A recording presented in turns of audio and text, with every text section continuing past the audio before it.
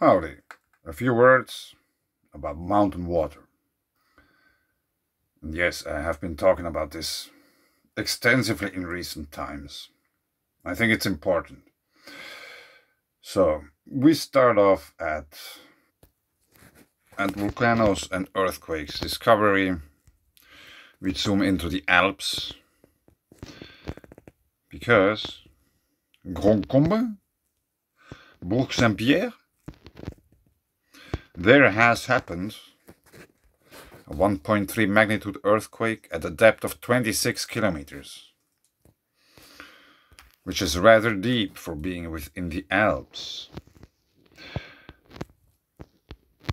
And I really don't trust them too much, the location of the quakes, but I assume that they are more or less at the spot where they are.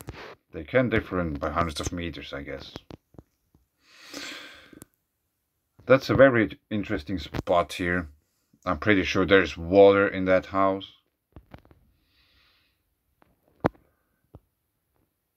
And if we zoom out a bit, we have this Dorin de la Croix,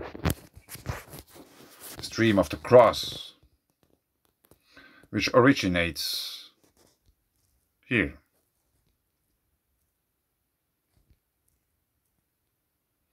It is just flowing out of the mountain in a debris field, surrounded by bigger boulders, or it just goes into the mountain and reappears here, as it probably does several times. And as we go uphill, there's icy deposits, glaciers. So there was this quake, and there's drought, and it's hot, and things like this. Here we have the quake location.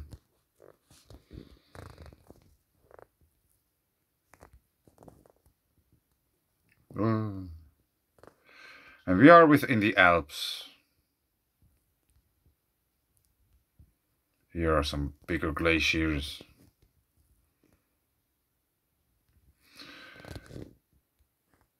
PBS News Hour, 22nd August 2022. Already shrunk by half. Studies show Swiss glaciers are melting faster. Geneva, Switzerland's 1,400 glaciers. Yeah, it's a very small country, and it has 1,400 glaciers. And if you think about this from the mountain water perspective, which means that every glacier-carrying mountain is a volcano. Glaciers are contemporary lava streams made out of water. Their output is fluctuating. Then, Switzerland's 1,400 glaciers sounds impressive. But anyway, let's dive into that. Switzerland's 1,400 glaciers have lost more than their half volume since the early 1930s. A new study has found. And researchers say the ice retreat is accelerating at a time of growing concerns about climate change. ETH Zurich, a respected federal polytechnic university. Polytechnic is somehow interdisciplinary. And the Swiss Federal Institute on Forest, Snow and Landscape Research on Monday announced the findings from a first ever reconstruction of ice loss in Switzerland in the 20th century. So we are 22 years in that, are we? No. 20th century. 1900s. Okay, sorry. 100 years off. Anyway, based in part on an analysis of changes to the topography of glaciers since 1931. Yeah, it's actually the 21st century already. Yeah, you don't notice this anywhere. people are the same. Just getting distracted with different kinds of toys. Anyway, the researchers estimated that the ice volumes on the glaciers had shrunk by half over the subsequent 85 years until 2016. Since then, the glaciers have lost an additional 12% over just 6 years. So it's going in a way like this. Glacier retreat is accelerating. Closely observing this phenomenon and quantifying its historical dimensions is important because it allows us to infer the glacier's response to a changing climate, said Daniel Farinotti, the co-author of the study, which was published in scientific journal The Cryosphere. Yeah, if you see me weep, cry, the cryosphere. By area, Switzerland's glaciers amount to about half of all the total glaciers in the European Alps. The teams drew on a combination of long-term observations of glaciers. That included measurements in the field and aerial and mountaintop photographs, including 22,000 taken from peaks between the two world wars. By using multiple sources, the researchers could fill in gaps. Only a few of Switzerland's glaciers have been studied regularly over the years. Yeah, I mentioned recently it's very difficult to get somehow like information which fits together about weather patterns, glaciers and floods and all these kind of things, because it's obscured by the diversity of the science branches. But anyway, the research involved using decades-old techniques to allow for comparison of the shape and positions of images of terrain and the use of cameras and instruments to measure angles and land areas. Teams compared surface topography of glaciers at different moments, allowing for calculations about the evolution in ice volumes. Not all Swiss glaciers have been losing ice at the same rates, the researchers said. Altitude, amounts of debris on the glacier, and the flatness of a glacier's snout, its lowest part, which is the most vulnerable to melting, all affected the speeds of ice retreat. The researchers also found that two periods, in the 1920s and the 1980s, actually experienced sporadic growth in glacier mass, but that was overshadowed by the broader trend of decline. The findings could have broad implications for Switzerland's long-term energy sources, since hydropower produces nearly 60% of the country's electricity, according to the government data. So we have dams in mountains, 60%. And then we have, how does it draw again? Nuclear power plants, which are somewhat 30%? Maybe, I don't know. What is the connecting factor between those? I tell you. Water. A nuclear power plant needs very much water. That's why they're on rivers or at the shores of seas, as we have learned in Fukushima. So I thought that we would go back to volcano application to check out the Quake, but it's gone. Maybe it's just because of the time. Let's put 2 days, so it should come back if it was because of the time. A yellow mark within the Alps. Are we in the right region? We weren't. Were we?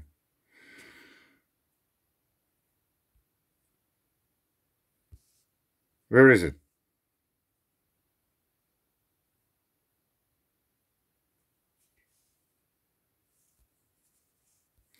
Sometimes they're easier visible if you go more far out. Where is the yellow Quake?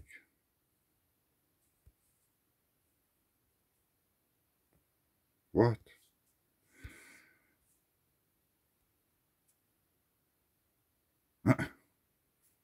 Really?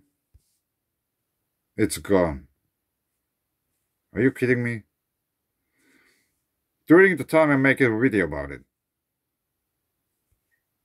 Chamonix. Where have we been? Where was the quake?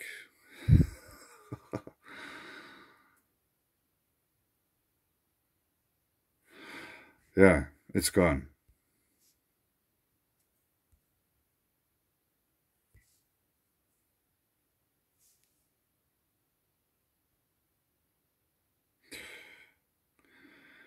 But I have it somewhat. It's here. It was here, I guess. Bourg Saint-Pierre.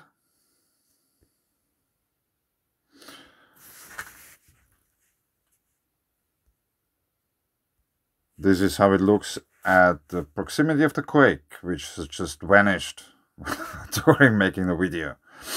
We have glaciers, obviously.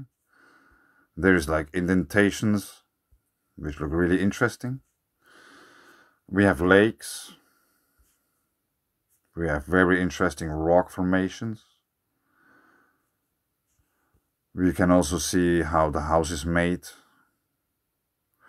This might be this kind of what is it, limestone mortar, what they used. The background peak here is shrouded in clouds. I have to change color and a thinner line. Yeah, maybe that's better. We have lakes. They're just in this small area, 3 of them. And I think they are, at least to some degree, fed from below. So their output will fluctuate. We have again a peak shrouded in clouds. There is electromagnetic energy transfer going on between heavens and ground.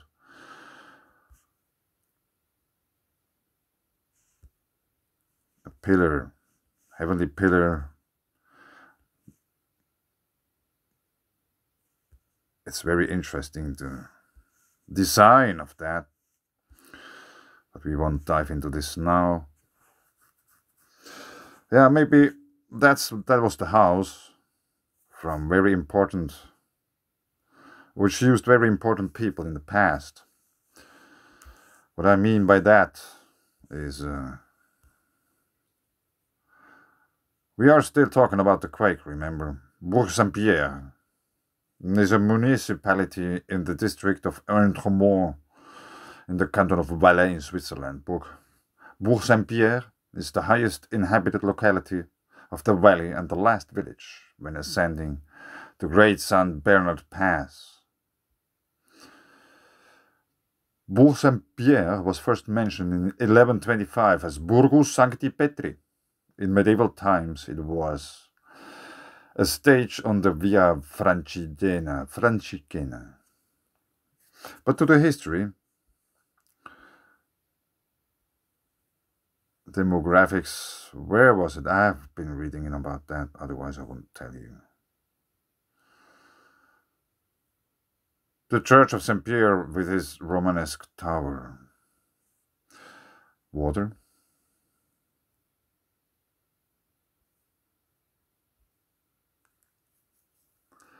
Somewhere I was reading that there was Hannibal and the elephants going thereby and all these kind of things. But I don't find it yet or anymore.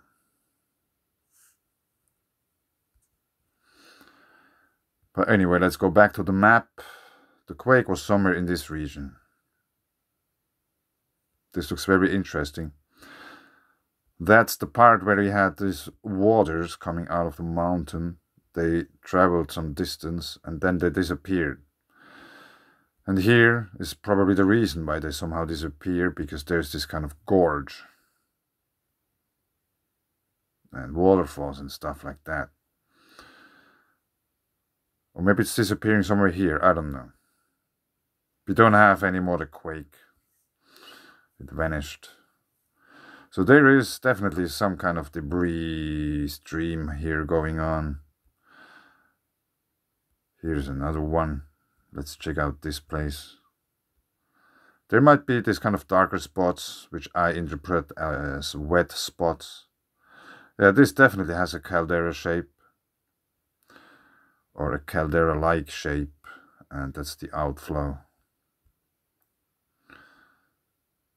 Do we have any pictures of that?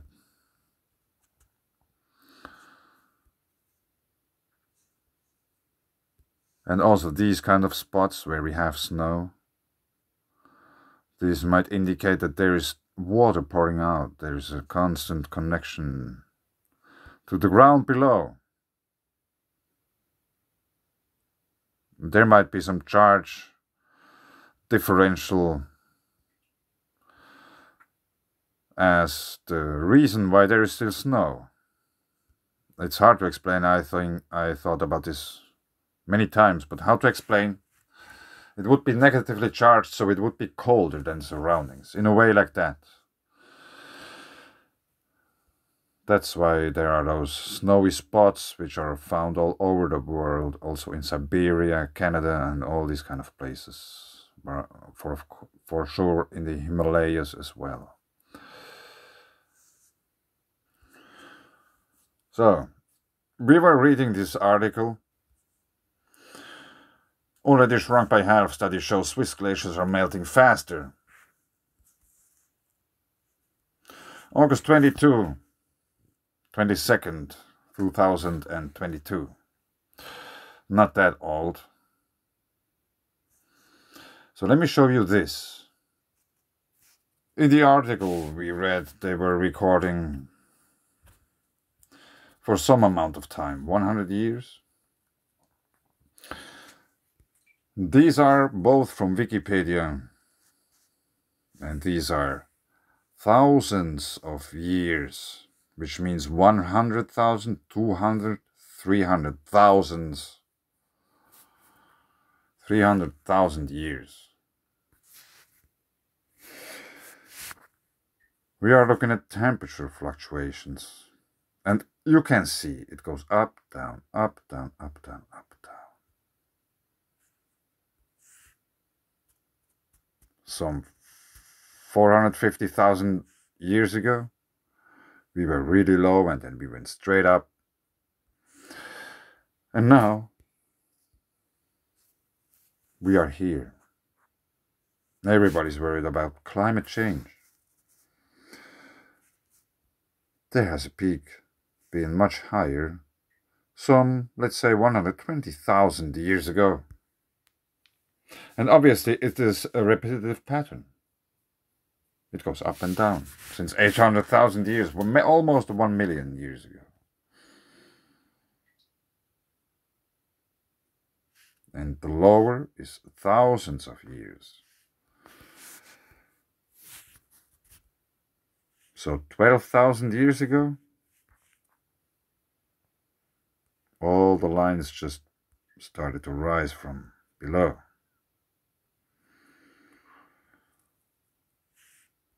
And then it settled in a way more or less stable.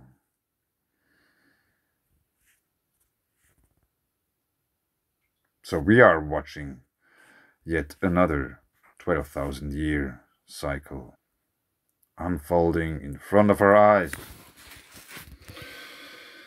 About the last bigger, or like how to put it, massive change, which isn't as massive as we are about to witness, has been written many books. And one of those books is probably familiar to you, Noah and the Ark, because there was so much water.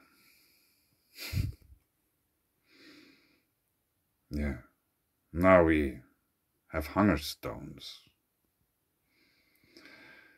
The water is fluctuating. The output of the mountains is fluctuating. Everything is fluctuating according to the cycles. So, if I tell you, like, the output of the Alps is fluctuating, and here is one picture somehow to show you what I mean. And that's now a quite long time cycle. Thousands of years, 300,000 years, that's a long time. But they're fluctuating. And you have those smaller here, and there are many, many, many other smaller ones too. But they are fluctuating. But anyway, I think I leave it here. Following Quakes, thinking about cycles. Thanks.